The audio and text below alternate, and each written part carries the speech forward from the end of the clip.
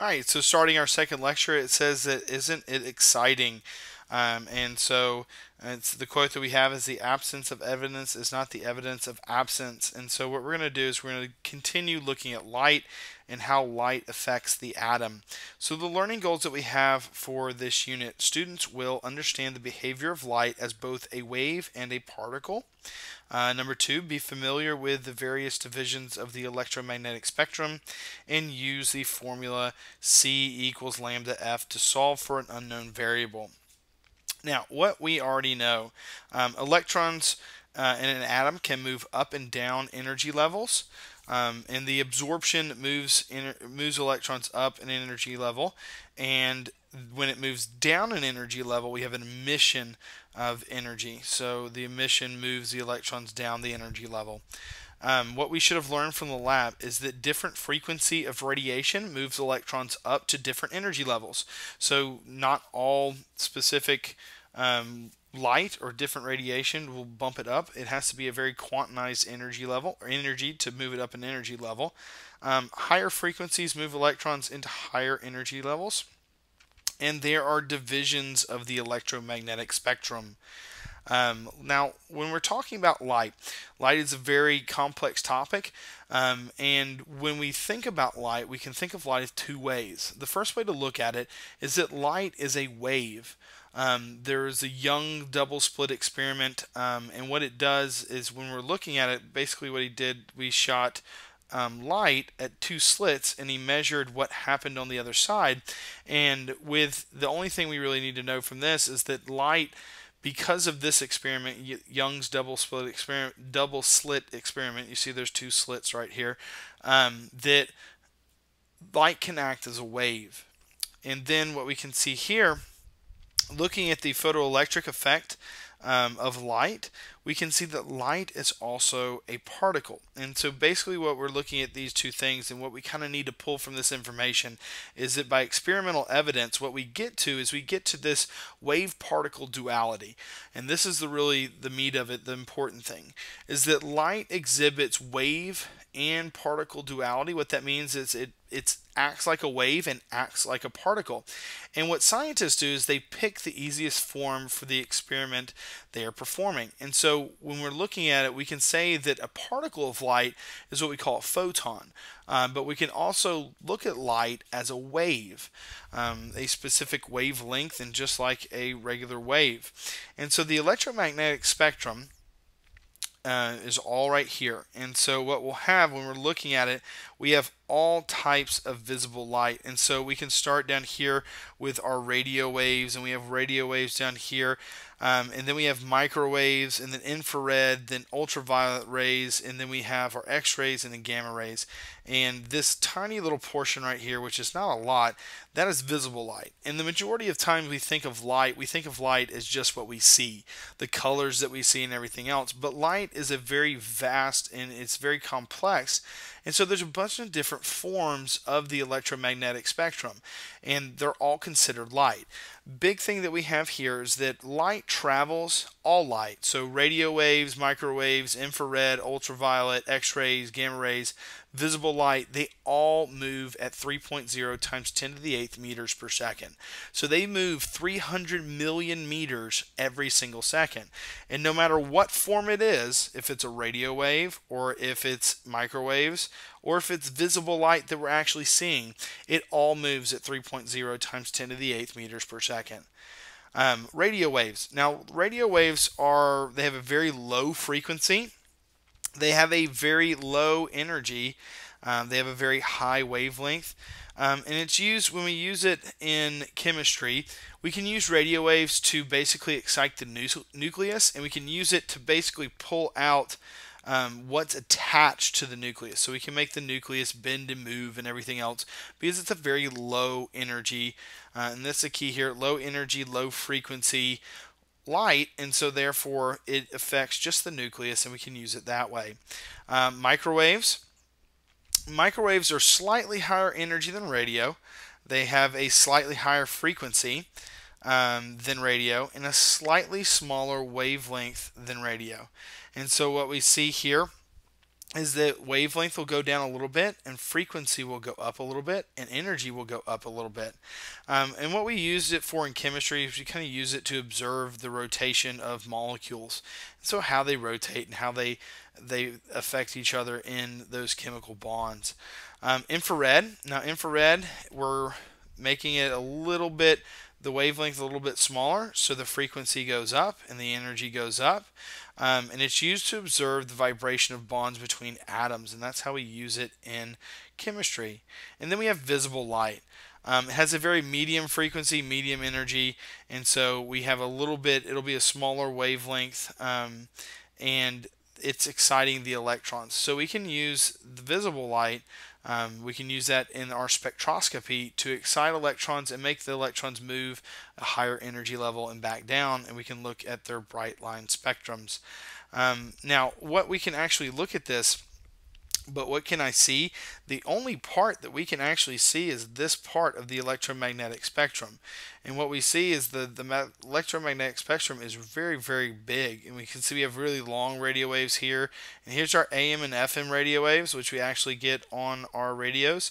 And then microwaves, and this is our UV and infrared radiation, X-rays, and those would be our gamma rays. And so we really only see a very small part of the electromagnetic spectrum.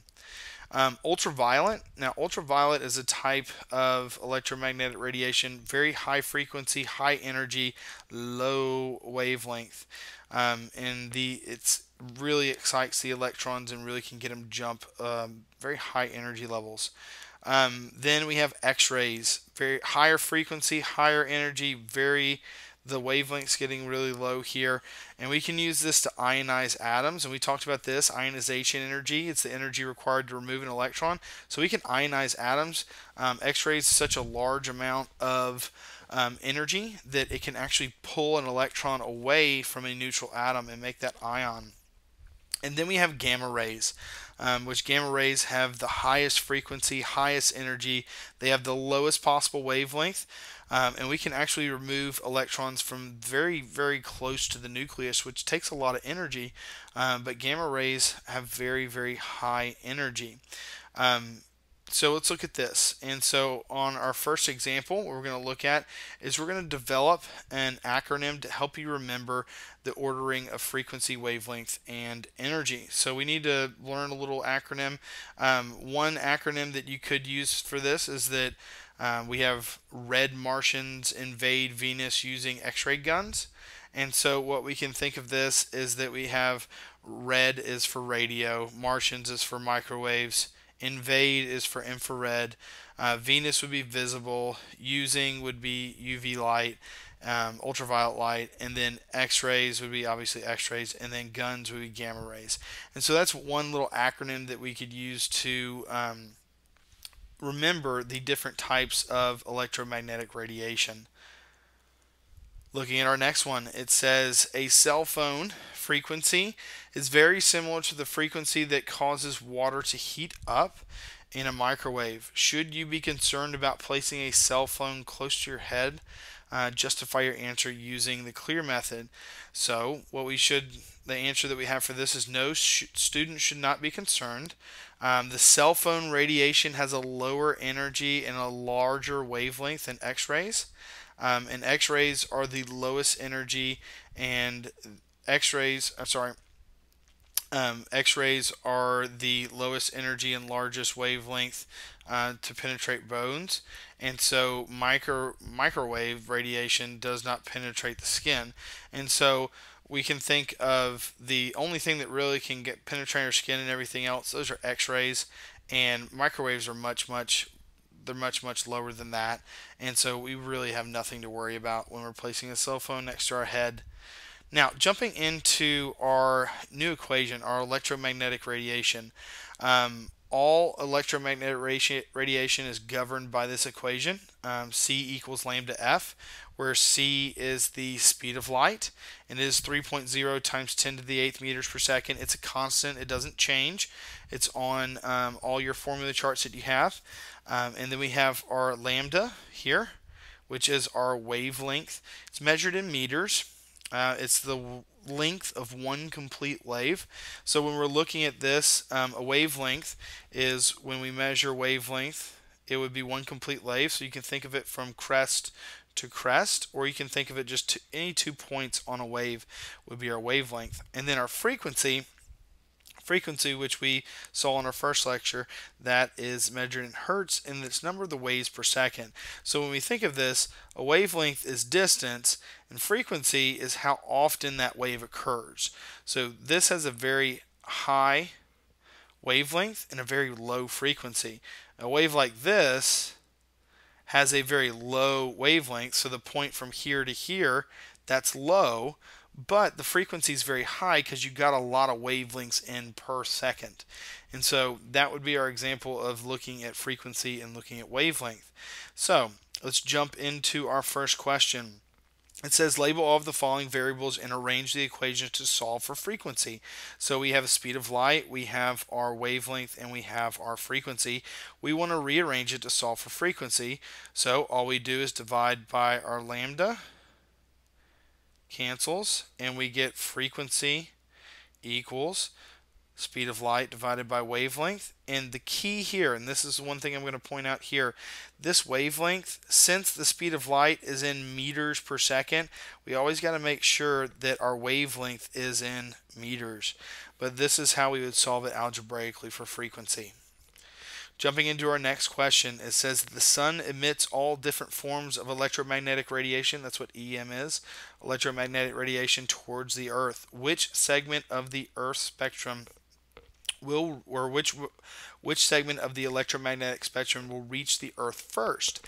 And so when we think about this, you need to think, well, it emits all different types of electromagnetic radiation, but remember, they all move at the exact same speed. They all move at 3.0 times 10 to the 8th meters per second. So they will all reach the Earth at the exact same time because they're moving all at the exact same speed. Looking at our next one, it says, what is the frequency of energy of a 750 nanometer red light? So we want to know what is the frequency, and then we can also get energy. And so we'll have to pull an equation from our first example, or our first lecture, to be able to do this, but we can also do two. So we have 700 nanometers. The first thing that we need to do, anytime we're dealing with visible light, a nanometer is 1.0 times 10 to the 9th. We have 1.0 times 10 to the 9th nanometers in 1 meter. And so that's a lot of nanometers. A trick to this, one thing you can think, if you're dealing with visible light, 750 nanometers, you can always, it's going to be 7.5 times 10 to the negative 7th. So if you're dealing with light, visible light, it's always going to be, if it's below 1,000, so 750, any of those, it's always going to be times 10 to the negative 7th. And you can save yourself a step there. And so what we have here is we're first going to solve for frequency. So frequency equals the speed of light all over lambda, which we did that in our first example. And so frequency equals the speed of light is 3.0 times 10 to the 8th meters per second. We go ahead and divide that by our wavelength. This is 7.5 times 10 to the negative 7th, and that would be meters. And what we can do here is we can take it, go ahead and divide that out, and we will get 4.0 times 10 to the 14th hertz.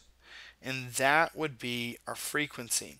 Okay, now to find energy, remember that energy equals Planck's constant times frequency. So all we would have to do is take this 4.0, plug it into this equation, and multiply it by Planck's constant, which, if we remember that from the first lecture, that's 6.626 times 10 to the negative 34th. All we'd have to do is multiply that frequency by Planck's constant, and we would get our energy.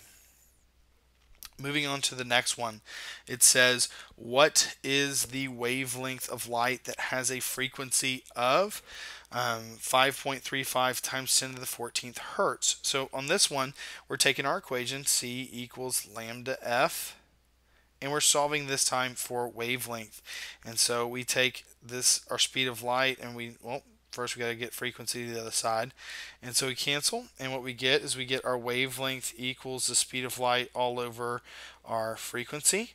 And so that is 3.0 times 10 to the 8th meters per second all over our frequency of 5.35 times 10 to the 14th, and that is hertz.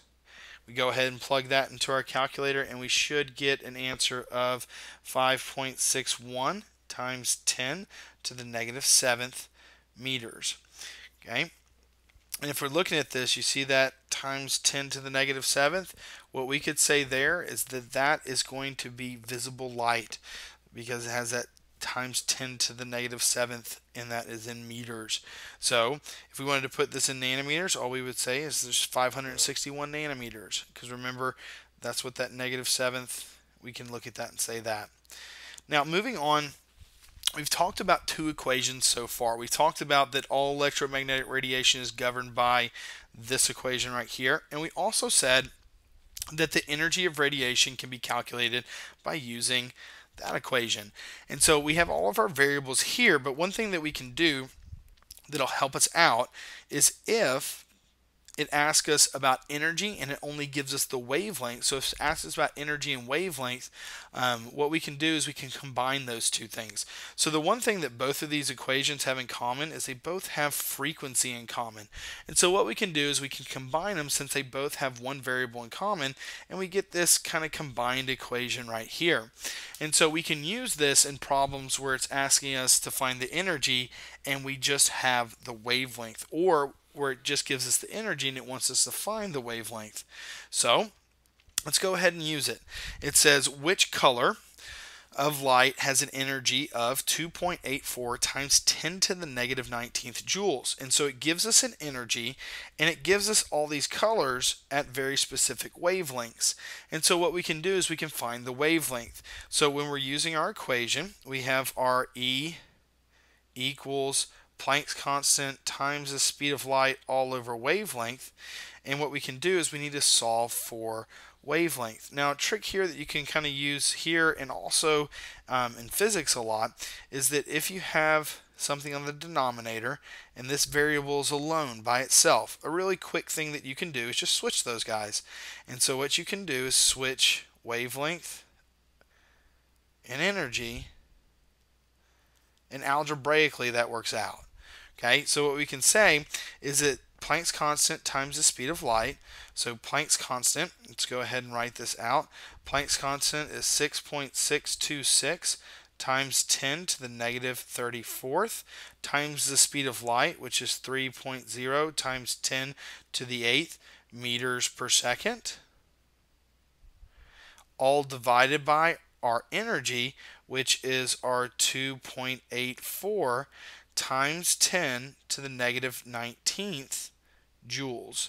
And we go ahead and plug this in a calculator, and what we'll end up getting is we'll end up getting 7.0 times 10 to the negative 7th. And remember, that's meters. So if I get 7.0 times 10 to the negative 7th, what I can say is all I have to do there is I have to multiply it by 1.0 times 10 to the 9th, and I can get my nanometers. And so what we have here is that's going to be 700, which that would be red. This would be our color.